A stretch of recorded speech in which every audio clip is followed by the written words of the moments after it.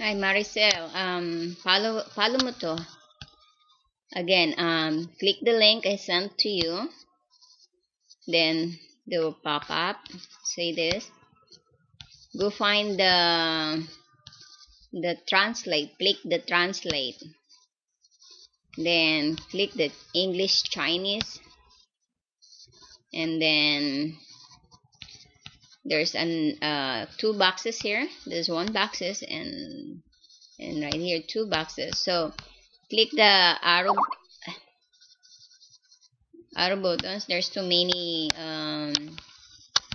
words right here. You can choose language. You can choose.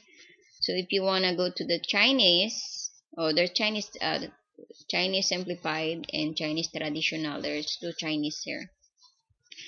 You can do it Chinese traditional.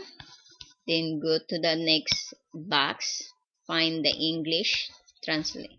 Okay, you can scroll down. Find the English. There's English. This is when you know how to speak Chinese. So you click, you write the Chinese here, then we'll translate to English. Since you don't know how to speak Chinese, so go to the English. Then the next box is Chinese. Find the Chinese tradition, or I don't know what they're using there. Ask them what they using. If they use Chinese traditional or Chinese simplified. So, but right now this is example only. Let's say they're using a Chinese traditional. I don't know even what does that mean. I mean exactly what that means to them. Anyway, now is type the words you wanna tell them. You wanna say them. Okay. Example. Good morning. Good morning. How are you? Or how are you today?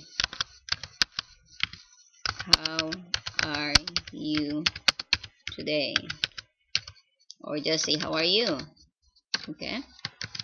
Then you can good morning, how are you? Then this is that translator. They can read this one, or you can press this audio buttons right here.